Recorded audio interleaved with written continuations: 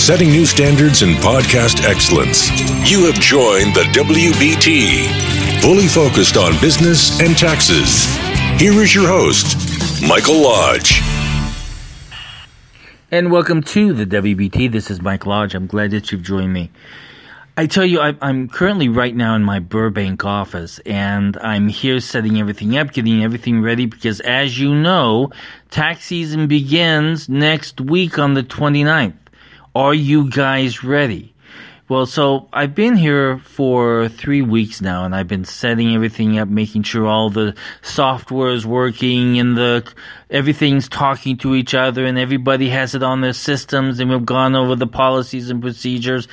Everything that you have to do in order to get your tax office up and running to service so many clients. And we serve about 3,500 clients in a 4-month period. So that's a lot of tax stuff that we need to know, do, and get organized for. So I'm here in Burbank, and I decided this time when I came out here that I was going to try something new. And that new thing was where my office is in Burbank. I'm right next to Warner Brothers Studios. I'm right next to Disney. I'm down the street from Universal Studios. I'm in a building where we have radio and television broadcasting going on 24 hours a day. It's a media building. And what's interesting is I decided this time is that within a 5-block radius, I was going to try all the little tiny restaurants that are in that section. And let me tell you something, it is probably one of the best experiences that I have had. And then as I was thinking about it this morning, I was thinking, do you know what? You've justified this trip coming to Burbank just so that you could have something to eat. So I think that all my rewards that I'm going to get is, if I'm going to go to a seminar, my first question is, what's the food? And so I've got to start retraining myself that it's not all about food when you do these trips. But in this particular trip, I decided to do that just so I would know. We're in a brand new office, and so it's a brand new. I was in my last office for 8 years. So I knew where everything was. I knew where I could walk to. I knew where everything was that was stuff that I shouldn't be eating, but I was eating it anyway because I was stressed out because it was tax season. So this time I thought, well, I'm going to walk around and I'm going to drive around and I'm going to see exactly what the small restaurants there are. So I found a really small restaurants that have really good food. You would be surprised that when, just in a matter of a few seconds, it might be just this little hole in the wall where it might seat maybe 20 people, but they've got the best food. And I think that we as business people, when we're in our offices, we shouldn't just be looking for the McDonald's and the Burger Kings and all these other restaurants for a good meal. There is so many good restaurants around us that have really, really good food. So I would encourage each and every single one of you, get to know your local restaurants better. Even if it's a hole in the wall, you would be surprised what good food is really there. So my trip to Burbank this week, these last 3 weeks, have been really good to really focus on what we're going to do for the 2018 tax season, and learning about our neighborhood, and learning about our building, and learning about new clients that are calling in to make appointments. It's really kind of a great experience. These last 3 weeks to really learn a lot. But the other issue is that in this process of learning, I also came down with the worst cold that I've ever had.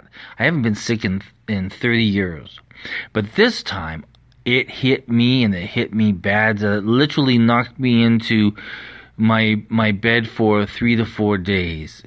And the problem is that even to this day, I haven't been able to really do a podcast every day that I normally do, because I have this constant desire to want to cough all the time.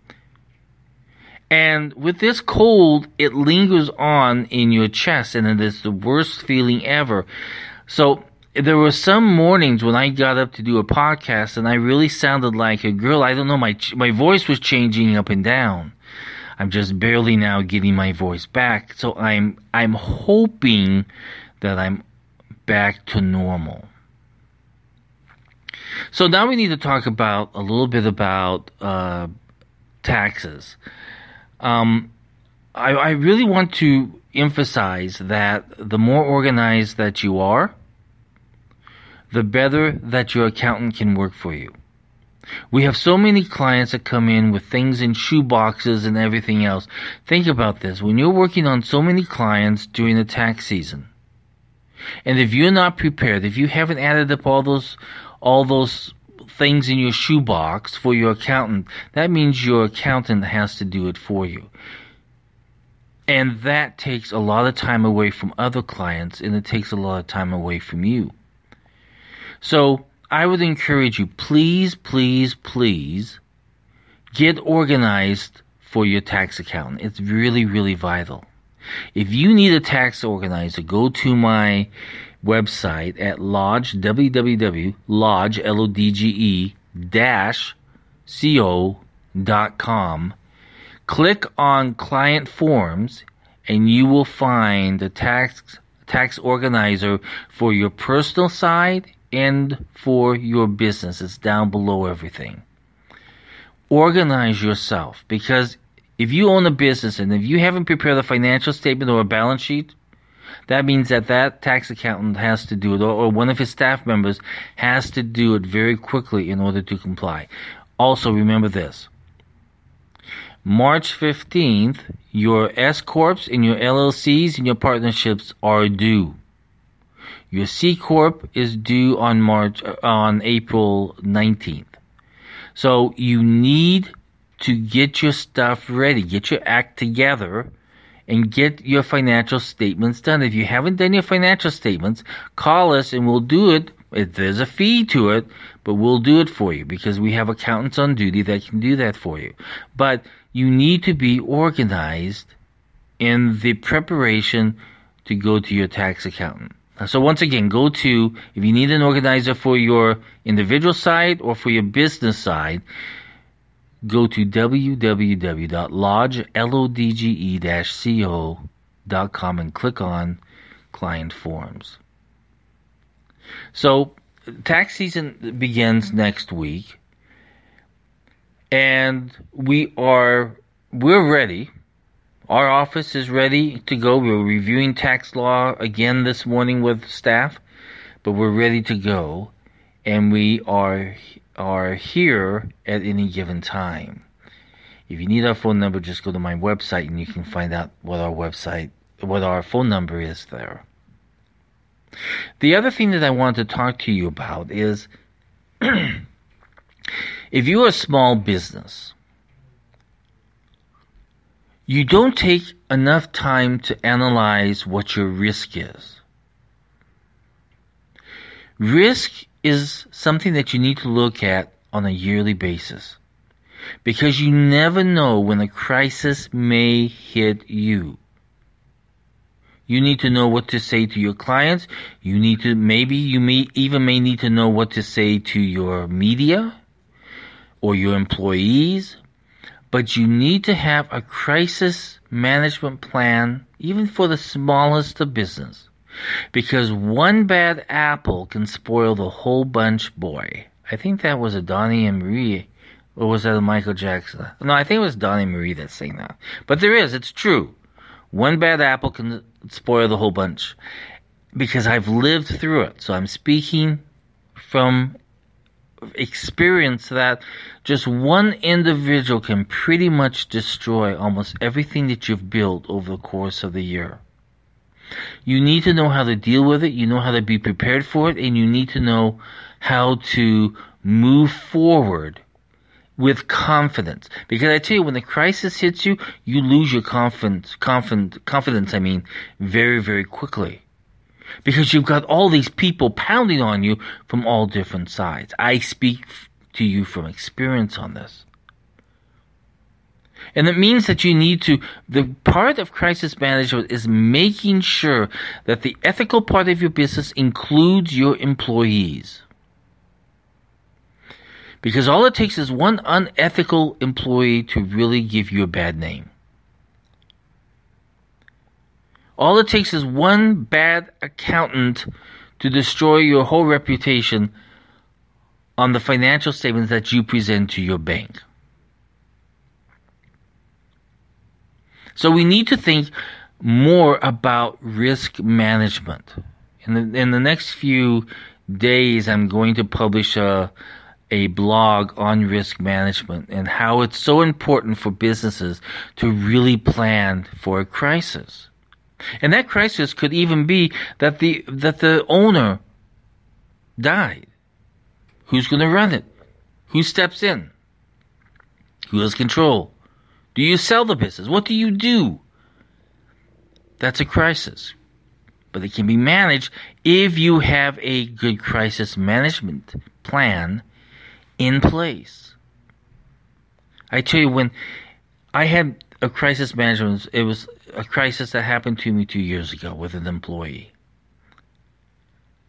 And it literally almost took me completely down.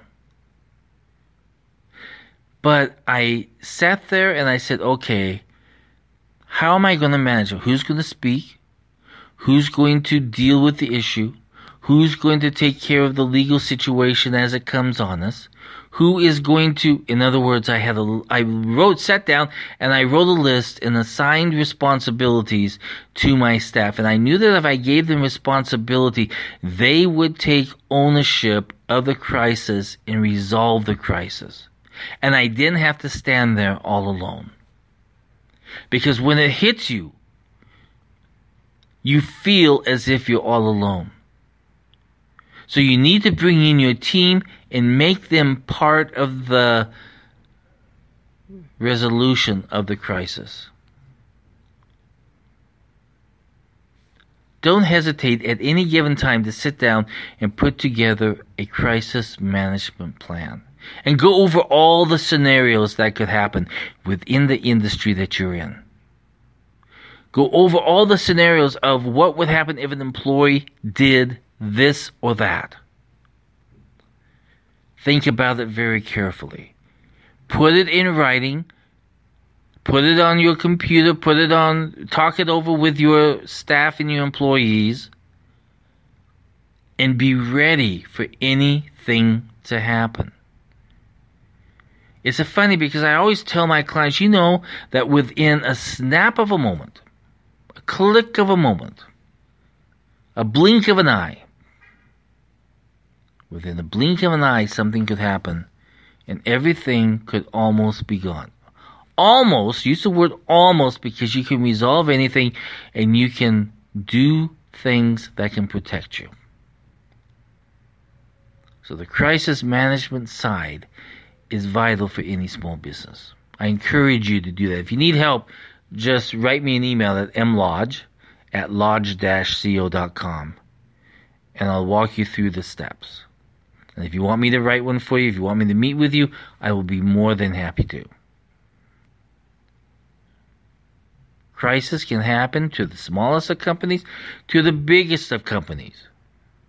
So always be prepared. So again, remember next week, 29th, individual tax returns begin. Being prepared.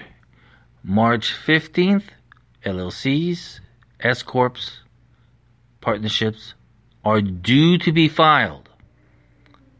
And April 19th, individuals are due to be filed. One other thing. Excuse me, see what I mean? Sickness gets to you. One other thing is that all 1099s and W-2s are due on January 30th. So you need, or 31st. At the end of the month, the last day of the month, they need to be filed with the Internal Revenue Service and with the state agencies. So if you haven't done that yet, you better do it. You only have one more week to do it. So get it done. because you don't want to be hit with those penalties and everything else that you get hit with by the IRS in some states. Goodness, I hate that cold, but you see what happens. It always hits the chest. So any of you are sick, I'm sorry about that. All of you guys, get well. If you're sick, focus on getting sick. Focus on not getting sick, but getting well, But get well. Take as much water as you can, orange juice, vitamin C, whatever you can to blast that sickness out of you. So I've got to end this podcast because I've got to get to work. So this is Mike Lodge with the WBT, and I'll talk with you soon. Thank you for listening to the WBT with Michael Lodge. Join us again tomorrow as we explore more about business and taxes. Follow us on iHeartRadio and go to our podcast website at www.wbtpod.com and listen to all of our podcasts and read our blogs. World of Business and Taxes on WBT. This is brought to you by Lodge & Co., a business and tax advisory firm where your success is our goal. Call us today toll-free at 888-681-1518 or visit us at www.lodge-co.com and learn more about what we can do for you. Lodge & Co., your source for sound business and tax services.